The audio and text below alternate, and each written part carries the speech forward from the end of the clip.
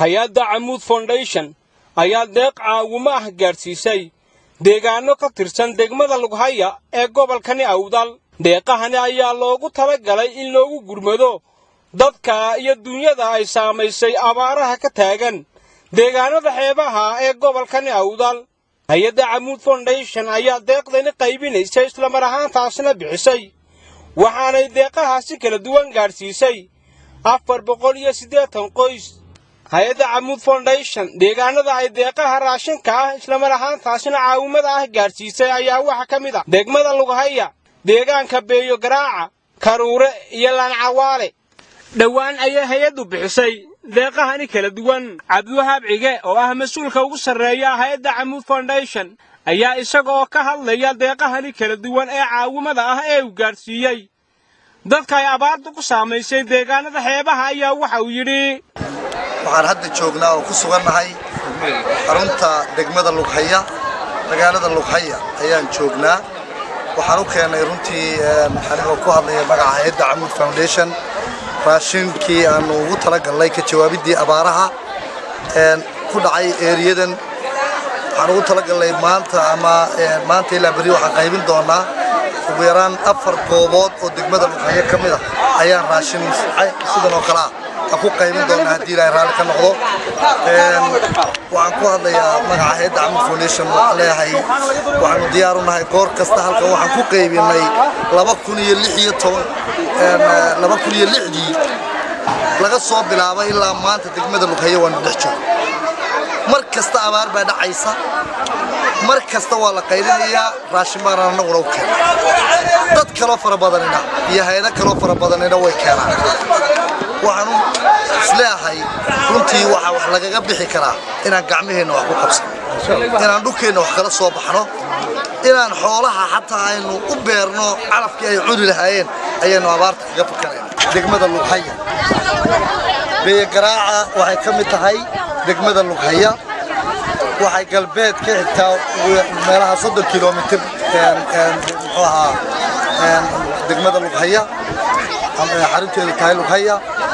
waxaan halkan ku wareejinaynaa raashin 85 qoys ah ayaa raashinkooda halkan ku wareejinaynaa.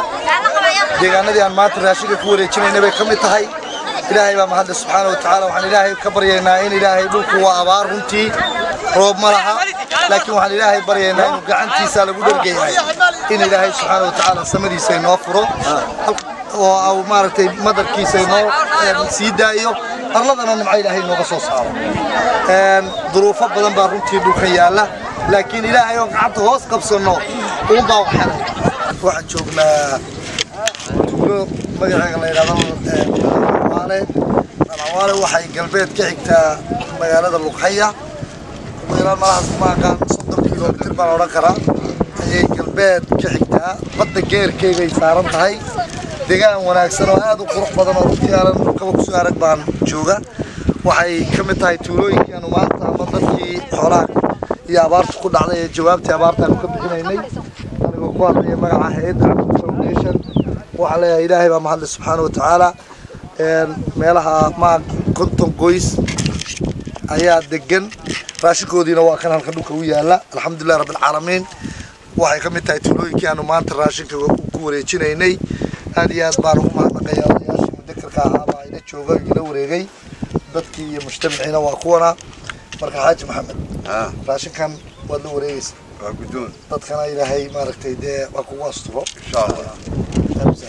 bismillaahi rahmaani rahiim. dadkii iyaguna la gaarsiiyay deeqahani kala duwan ayaa hay-adda 8Amoud Foundation uga mahad celiyay deeqdani caawimada ah ee ay soo gaarsiisay.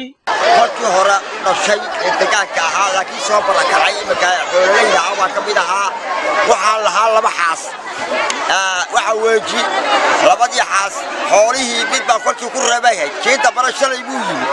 waxa weeyi abaar ballaaran oo 4 sano lagu dhacday baan heshay anag. cuud wixii loo oran jiray waan isku ducay.